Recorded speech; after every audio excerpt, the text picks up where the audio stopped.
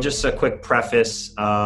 Whatever is recorded here, I'm going to send to you and Sam first, so you can feel comfortable with any of the conversation, anything that goes out. Just you don't have to do that. Okay. All right. I'm whatever I say. So, and it will be used against me. The Television Academy does these recordings with people, people in the business, and they said to me before they started, they said, and it will not be released until 25 years after your death. Oh, and wow. I was like, well, that's bullshit. What fun is that? I mean, Can I get a screener at least? And they were like, you do? And I was like, yes, fucking put it online. I don't care. I don't give a shit what you do with it. So I don't care. Okay. I'm 8 years old. What could they possibly do to me? So just as a heads up, this is just kind of like questions that I've always wanted to ask people that are, way ahead of me in the sense of pursuit of creative expression, art, and maybe when I was a teen, if there were podcasts at that time, that something that I would have liked to have listened to then and maybe gotten a little bit of a heads up from people that were ahead of me. So that's kind of where the gist of all this, the questions are going to come from, essentially. So cool. I'll do a little bit of an official intro, so that way social media gets to be, brought in and prefaced into it. So welcome to the Artist Dojo, where we'll be discussing what it means to be an artist in today's world and how one navigates that journey. I'm your host, Afrim Jambalai, and today's guest is prolific, award-winning writer, producer, creator of Oz, Homicide, Life on the Street, and Saint Elsewhere, to name a few, Tom Fontana. Welcome. Thank you. Glad to be here. Yeah. Thank you for giving me the chance and being the first official guest of this idea that I wanted to do for a long time. I'm thrilled to be the first guest. I'm hoping for you the guests get better in quality as it goes on. It might be a tough one to do for me, at least. Well, I know you can get Cal Bradstreet because he works cheap. Yeah, well, I've also puked in his bushes in college, so he might just as a favor come on and hang out. So, but as we were covering a little bit before, you're doing well during this kind of unprecedented global pandemic / social consciousness uprising that's happening right now. Yeah, no, I am knock on wood healthy. I am inspired by what's going on. I am saddened by some of what's going on. And I am oddly hopeful. I'm not, I think this, what's interesting, if I could just divert for a second. Please do, yeah.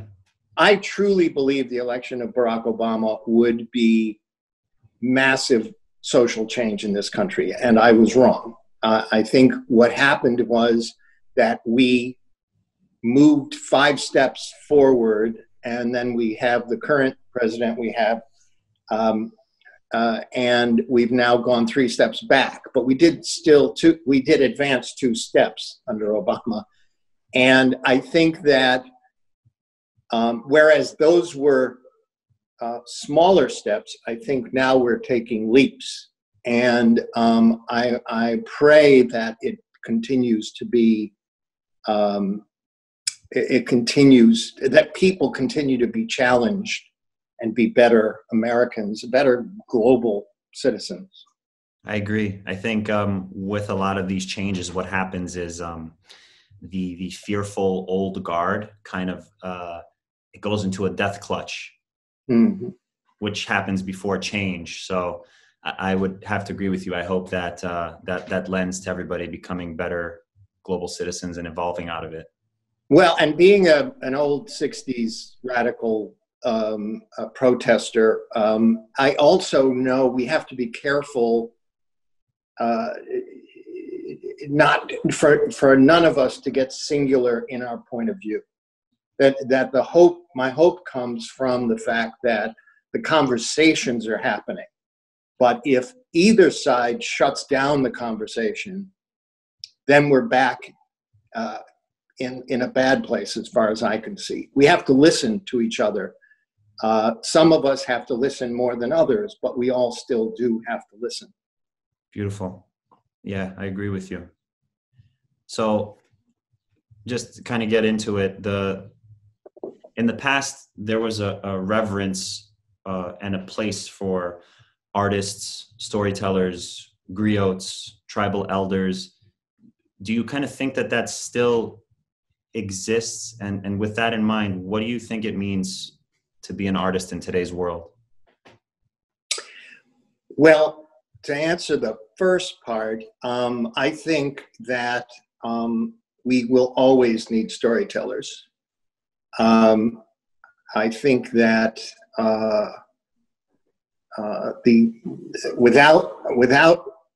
without stories, we become robots, I think.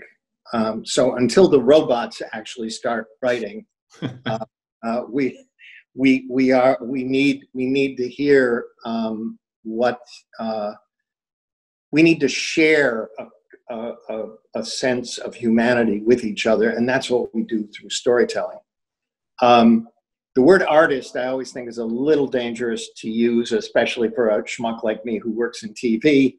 But, you know, because you think artist, I think Picasso, I think, you know, Michelangelo. Yeah. I don't think, you know, Tom Fontana. But I do think, you know, and again, I can only truly right now speak through the lens of television, my work in television. I think that in some ways it's gotten much better because there's so much room, there's so many venues, there's so many places for stories to be told. On the other hand, I think it's gotten narrower because there is a corporate sensibility, which there always was. I mean, when I started in television, this is how old I am, there were only 3 networks, NBC, ABC, and CBS. Fox hadn't come to be yet, and certainly not HBO. And even though each of those was part of a corporation, there was a kind of innocence about them, or maybe now I'm just being nostalgic. I don't know, but I mean, I just remember having conversations with, say, for example, Grant Tinker, who ran MTM, which I was working at, and then moved over and ran NBC. And we would have conversations about the work. When Chris Albrecht was at HBO, we would have conversations about the work. Now what you get is, well, we're really looking for, you know, does it have to be a giraffe? Could it be an alligator? Because we're really looking for alligators. And I find that, you know, there was a time, there have been times, and there continue to be times when the executives listen to, or trust, I should say, trust the talented people they've hired. But it's tricky because so many people in Hollywood are terrified of losing their jobs that they can go corporate very easily. So it's a hard time to be an artist, quote unquote artist in television, and yet it's also potentially the best time in my 40-some years of being in television. So that's actually kind of an interesting transition into the next question. Do you see yourself as an artist, craftsman, both, neither, something else altogether? I think of myself as the luckiest alcoholic in show business. I have been very blessed in the course of my career. I've been very lucky and blessed. And all I can say, I cannot, as I said, I cannot claim to be an artist. I do think I'm a craftsman, but I also think a craftsman in the sense of the old world guilds, where if you went to a man who made swords, he put all of his love and energy in the sword, you know. And so you had the best sword he could make at that particular moment. Now I think, you know, craftsmanship is a little bit maybe sloppier in the sense of that people's motivation is less about the quality of the work than it is about you know, getting the money or getting the success, the fame, or whatever you want to call it. And I when I was young, I was as guilty of that as anybody. I wanted the approval, I wanted the recognition, I wanted the, you know, the trophies and the money. You know, because I was a starving playwright before I got into TV, and so I just think that I do think of myself as a craftsman, but maybe if you think about like apprentice, journeyman, master, I think I may have gotten now closer to master than I've ever been in my life.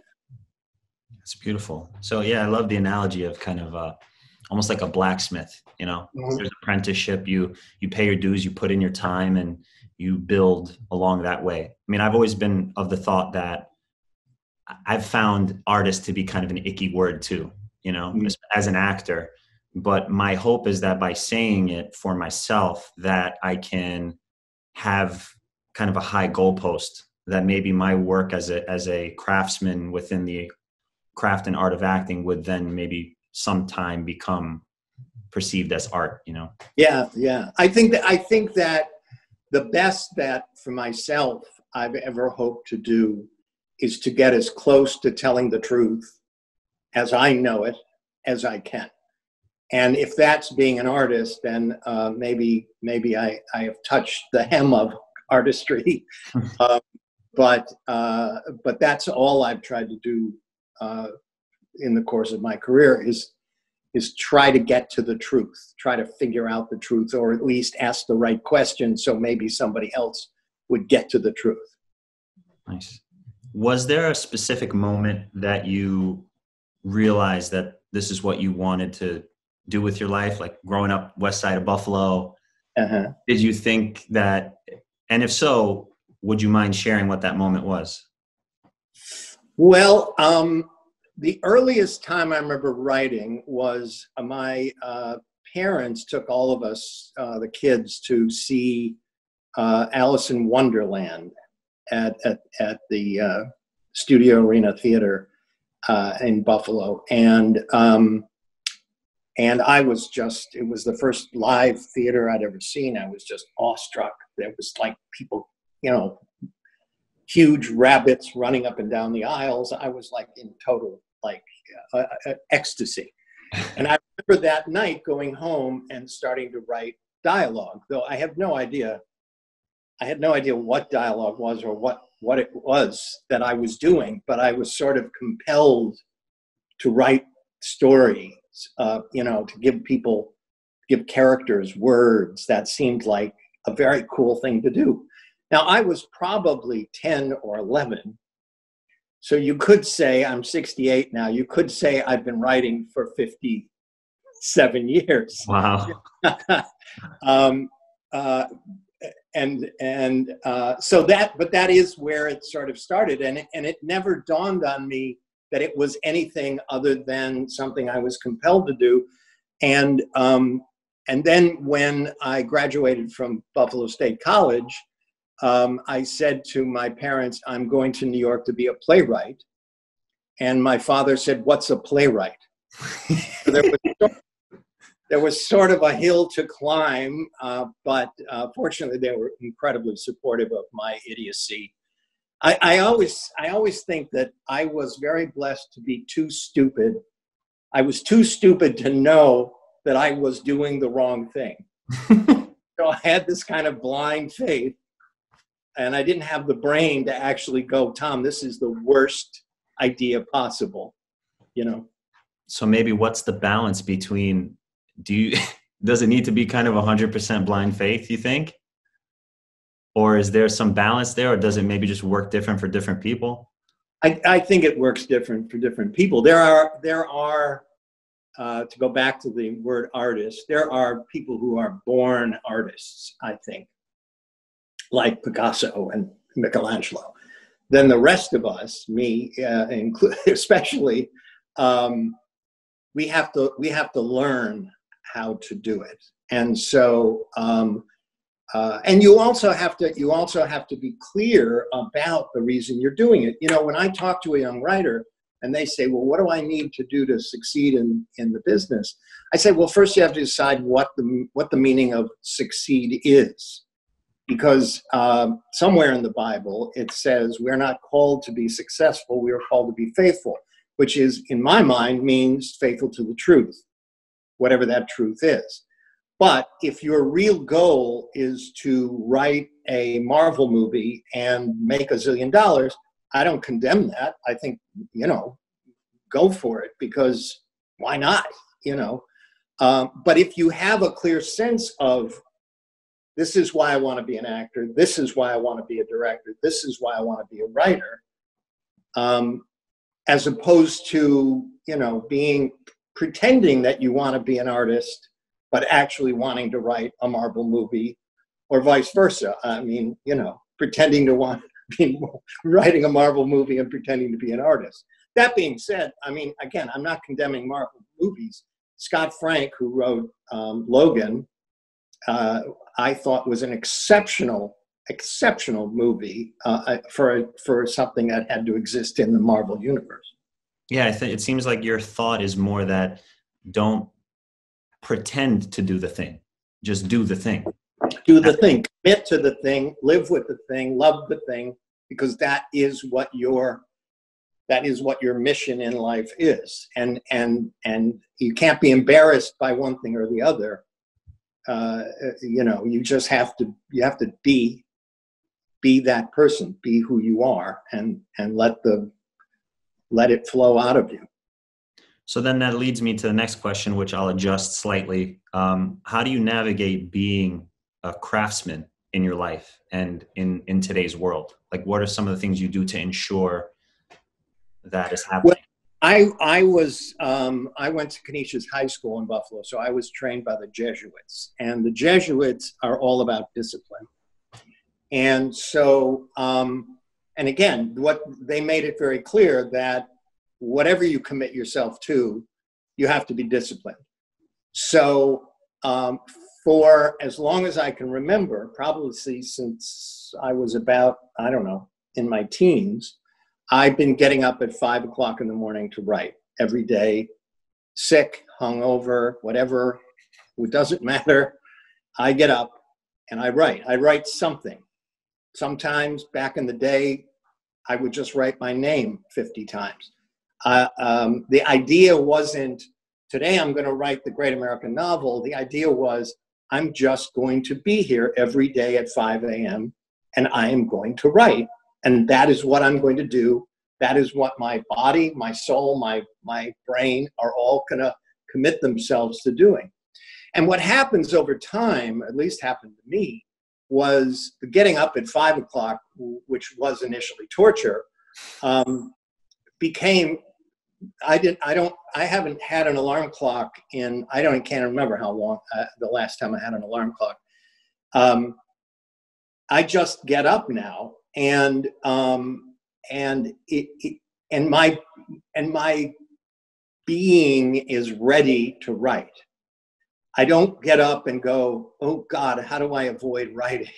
Which a lot of writers do, and that's their process. And I think it's wonderful. But I have a friend who before he'll start writing vacuums his house, and I always thought his wife is the happiest person on the planet, because every day she has a clean house. But I just jump in. I literally jump in. And what's happened over the years, and this is going to sound maybe mystical or something, I don't know, but is just before I go to sleep, I just identify. I don't really dwell on it, but I just identify the first scene I have to write in the morning. And I would say 75% of the time when I wake up, as I'm waking up, as I'm coming into consciousness, the last dream I'm having is the beginning of that scene. Wow. So and that's all because of the discipline of saying, here's what I do when I wake up. Now, I'm not advocating that everybody get up at 5 o'clock to write, because frankly, the muse would be really overworked if she had to be everywhere at 5 a.m. But you need to have if you're going to write, you need to write every day, and you need to have a dedicated moment of writing every single day. In the same way that if you're an actor, you have to keep working on the craft.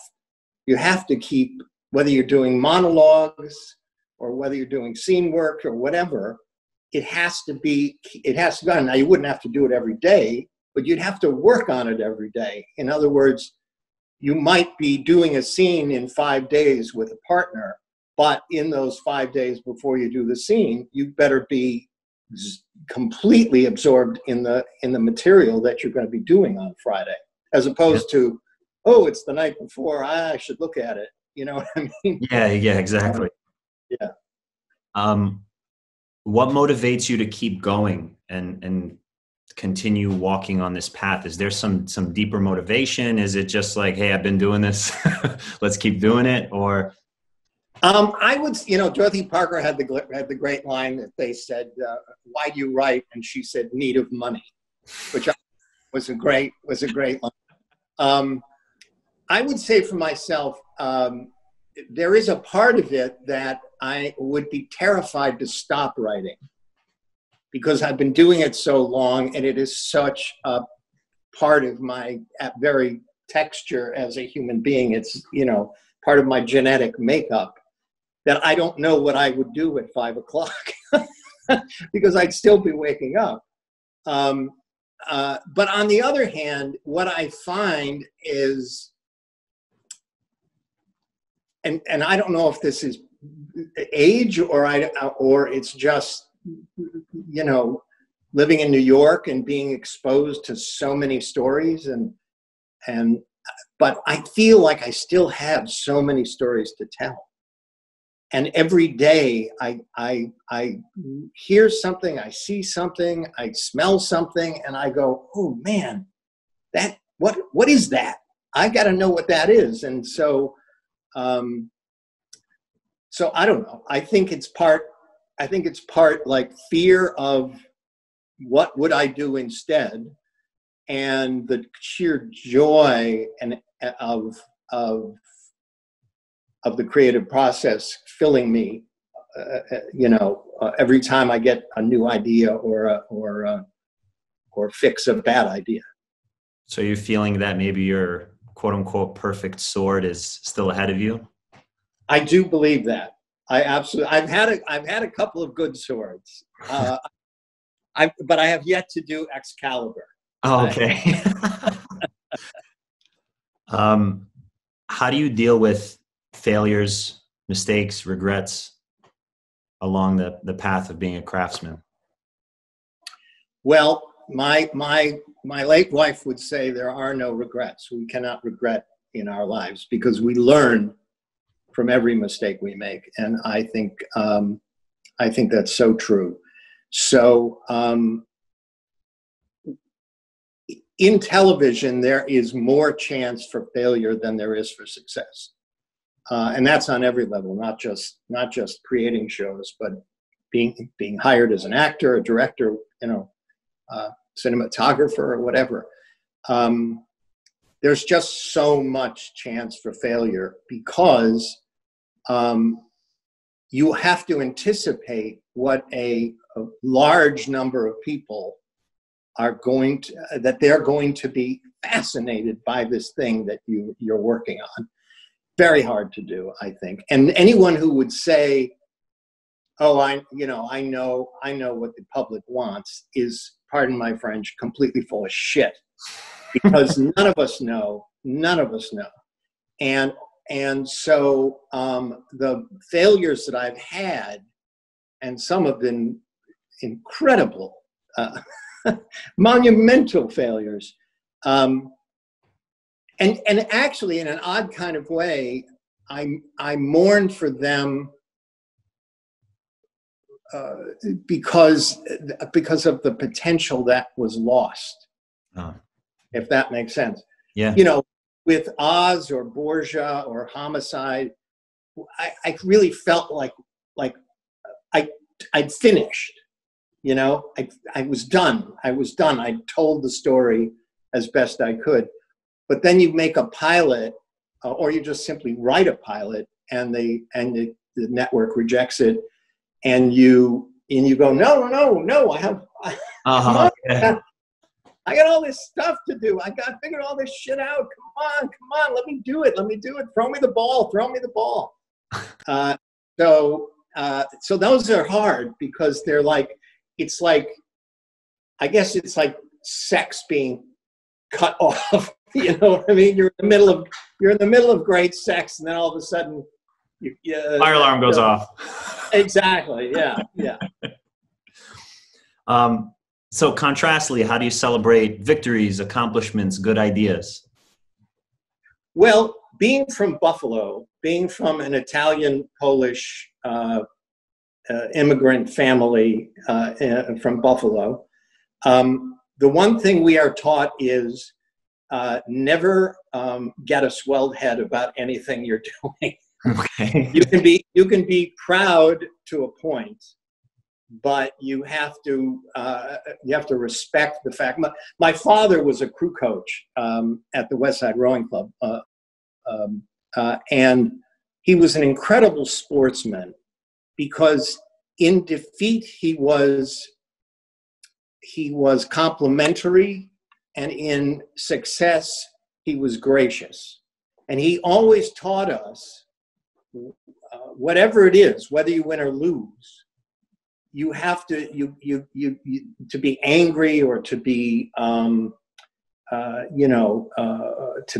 be jealous was basically counterproductive to the point of what you're doing. If you're going to be an oarsman, be an oarsman, and if you lose, be better the next time. And if you win, try to maintain that. But don't curse the gods. There's not a lot of God cursing in the Fontana family, I can say that. We kind of touched on this, but do you have any daily habits, rituals? And if so, what are they? So I know you have the 5 a.m. writing, but do you... Well, I write longhand, which makes me an anachronism upon an anachronism, because I never actually learned to type on a typewriter. So the fact that then the world moved on to computers and I still was sitting there, with my little pen. Sure. Yeah, because my attitude was always, I love when something I write stinks. I love the sensation of crumbling it into a ball and heaving it as fucking hard as I can. You know what I mean? All of a sudden, it sort of liberates me. It's like, that was bad. That's gone. The backspace button is not quite enough for bad ideas. Yeah. Delete doesn't actually have the same sort of like incredibly energetic sense of renewal. Like blank page, starting again, gonna be better. Got it. So what's the inverse of that? When you know you've nailed an awesome idea, do you just kind of like take that in? It's I'll tell you, I am so self-critical that every once in a while I say, okay, that moment, that's it. You got that. The rest of the time I'm always like, I'm going to put this aside and I'm going to come back to it, and it'll be better when I come back to it. So, and that may be, I don't know where that comes from, other than the fact that nothing really is ever finished. I don't think a performance is ever finished. I don't think a script is ever finished. And that's sort of the joy of what we do, because when an insurance salesman, and I'm not pissing on insurance salesmen, but when an insurance salesman sells a policy, that's pretty much it, right? There's no more. You're not going like, you know, this policy could be better. You're going like, whoa, I sold the policy, yay. Whereas with us, I think we always know that as good as we've tried to be, that there's more and more to be explored and more to be, you know, just played with, you know. Coffee or tea? Tea. Oh, really? Okay, that's a kind of a surprise for some reason. I don't know why. Yeah, I've never liked coffee, and every year I have a cup of coffee, and I've had it all over the world in the best coffee houses in Turkey and Rome. And I love the smell of coffee beans. I hate the taste of coffee. I have to put so much in the coffee to make it palatable for me that it's not coffee anymore. Whereas with tea, I don't put anything in the tea. It's just the tea.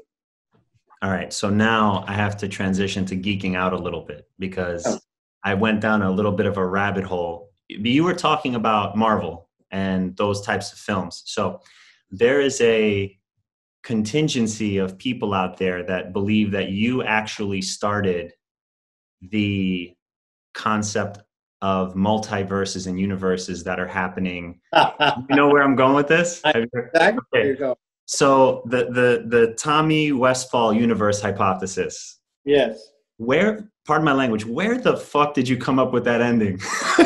Oh, well, I'll tell you that.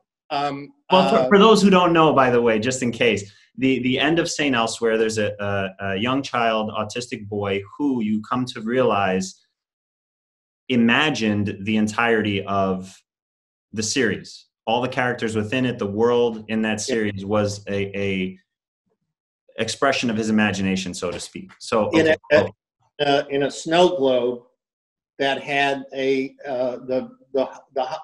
hospital in the snow globe. Yes. I'll tell you this. Bruce Paltrow, who was my mentor and my rabbi and my friend, and really got me into television. He was the executive producer of and showrunner of St. Elsewhere, and we always thought we were going to be canceled because our numbers were terrible, but we kept getting picked up every year, which surprised us. Anyway, we started a thing, the writers, where we would come up with ideas for the last episode, because we always thought we were going to be writing the last episode, and we had a clipboard in the kitchen, and then when you got an idea, you'd write it on this clipboard, okay? And the years went by, and the list got longer and longer. And then, of course, we realized, okay, this really is the year we're going to get canceled. We knew ahead of time.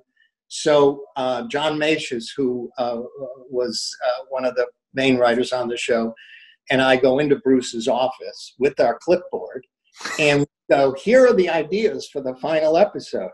And we start reading them. There's like maybe 20 of them. And he's like, you know, number one, no. Number two, no. Number three, no. Number three, no. No. We get to the last one, and it's Tommy Westphall has imagined the entire series in a snow globe. And he took a moment and he went, well, that's the least worst one. So we wrote it. And had no, I mean, really, we were, the thing you have to understand, we were relatively young, you know, late 20s, early 30s, writing this show, you know, and we were like bad boys. We were like, wanted to fuck around. That's all we were like, let's do this. That'll make people crazy. So we write this with no idea that it would first of all, when the show aired, because back then you actually got fan mail, you actually got yes bags of mail, right? And so the mail was 50-50 between thinking it was brilliant and thinking we should be flogged, tarred and feathered. People hated it or they loved it. There was no middle ground. So we were all, okay, ha, ha, ha, the show's over, blah, blah, blah. This Tommy Westphall universe thing evolved over time. And so let me just explain, just in case people don't realize what this is. So the idea is, and it kind of starts from you over the years had a habit, you and I believe Dick Wolf occasionally like exchanged characters from shows, and that was really never really happened in other shows. Maybe $6 Million Man or something like that, but those were shows that were related to each other. Right. So then Alfre Woodard was playing Dr. Roxanne Turner, up on Homicide: Life on the Street, reprising her character in '98. So then that, to the people who are thinking, hold on, the Tommy Westphall universe, if she's a character, imagined character within that, then this world has to also be imagined, and so on and so forth. And then hundreds of shows. Well, it was a lot of it had to do with Richard Belzer's character, Munch. Yes. Because he kept appearing, doing little cameos in other TV shows. So it kept getting bigger and bigger. But if you look at the thing, and if you go online, you can find this diagram that this fellow did that connects how all these shows connect. And I mean, it goes all the way back to like I Love Lucy. Somehow it's charted. Transcends space and time. There you go. Yeah. I mean, so like, wait a minute. Lucille Ball is in Tommy Westphall's mind. He wasn't even born when Lucille Ball was on television. But the universe, it's like stunning. And the only show of mine where I haven't done it, well, two shows actually. One was Oz. Everybody was going like, when are you going to have Munch? When are you going to have Munch come out? I was like, no, this time, not even I'm going to do it. And then Borgia would have been harder to do because a period show. Hard to have Tommy Westphall drop in to that. Wow. Thank you so much. That was like, for me, I've been wanting to ask you that for the longest time, just because that blew my mind. That made me laugh. And I was like, Tom has to be aware of this happening. When did you first find out about that was even a thing? Well, I think right when the guy started doing the graph. I think my brother Charlie sent it to me and said, have you seen this? And I was, of course, because, I don't pay attention to very many things like that. And I completely blew my mind. It completely blew my mind. I'll definitely. He also, my brother Charlie also pointed out that there was a website called Why I Hate Tom Fontana. And the website was people who were pissed off because I had killed off so many characters in so many shows of mine that they would write these scathing attacks that how could he have killed off so-and-so? I'm never going to watch another show of his again. Well, then I think that's a high compliment because they felt compelled enough to yelp before it ever existed, That's right. That's right. Is there anything else that's coming up that you kind of want to mention or talk about a little bit? No, I mean, we're waiting to go back to shooting on City on a Hill, the show I'm doing for Showtime. When that'll happen, I don't know. And Barry Levinson, who's my business partner, and I, we have a lot in development, which some of it is closer than other stuff. But, the minute I said to you, yes, Showtime is buying such and such, it would never happen. Okay. So that's never to put the curse on anything.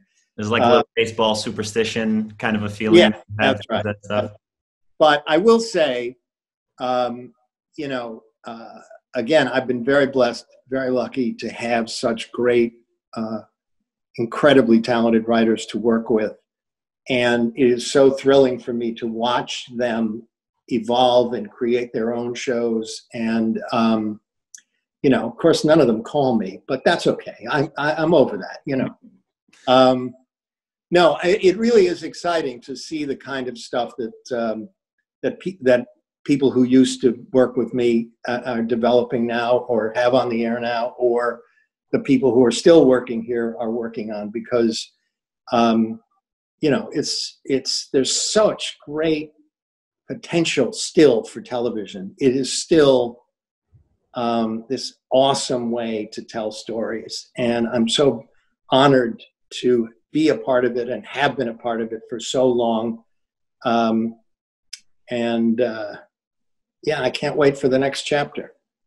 Nice. I want to quickly just say that I find it interesting, and I've kind of mentioned it to you. There are these little cosmic nudges or funny moments that happen in life. And I told you that when I was 17, I was an extra on Oz. Oh, right. And oh, right. I remember being on set and just like, this is the first thing I'd ever been on. And, Christopher Maloney is just this intense dude, and he's walking around, and they're playing like Uno, and we're in between scenes on lunch, and I hold the Uno cards under the table. He's like, don't hold the cards under the table. He's like, and I'm this 17-year-old kid like, all right. You're walking around. And I never obviously didn't know you, had no idea. Years pass, go to Buffalo State College. I'm sitting in the casting hall office, which is a student-run production company for the theater there. And you come in as some guy that I don't know. And I think I was a little bit of just kind of like short with you, I was doing something and you came in and asked me a question, and I was just like kind of not brushed you off, like not typical of the way I would behave towards somebody. And then like maybe a couple hours later, you're there for a master class to like teach the students. I go, oh, dumbass, what did I do? And then, I probably came in and asked for something incredibly stupid. Like, why isn't there a huge portrait of me up in this office? Something like that. That's my guess of what I said.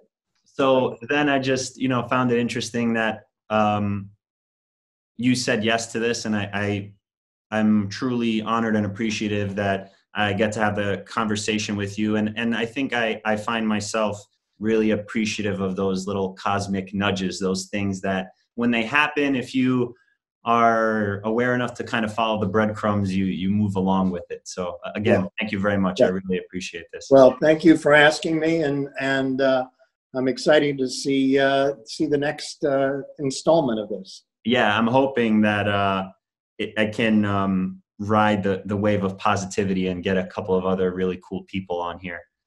Okay. So again, well, if there's anybody who want me to call, let me know. Oh, that's awesome. I'll definitely take you up on that. Super appreciative. Thanks, Tom. Tom Fontana.